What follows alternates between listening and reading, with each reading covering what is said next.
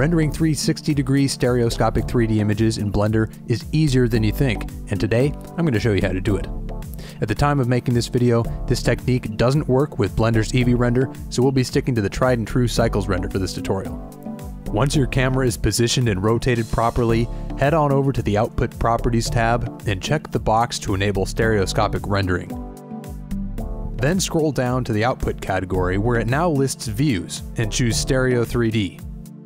Then set your stereo mode to top-bottom. After selecting the camera, go to the Camera Properties tab. From here, change the type to panoramic and set the panorama type to equirectangular. Then scroll down and check the spherical stereo box. You're now ready to render. When you enter the camera view, it won't show you the 360-degree view, but don't worry, changing the shading mode to rendered will show you the correct view. Now you might be wondering, why am I looking at this weird shaky 360-degree image? Don't worry, the shakiness is because it's switching between the view from the right eye and the left eye. When you render the image, you'll be presented with a red, blue, and glyph image. But fear not, when you save out the image, it will save a top-bottom 3D 360-degree image. Thanks for watching this video. If you're interested in learning more about Blender, please consider subscribing.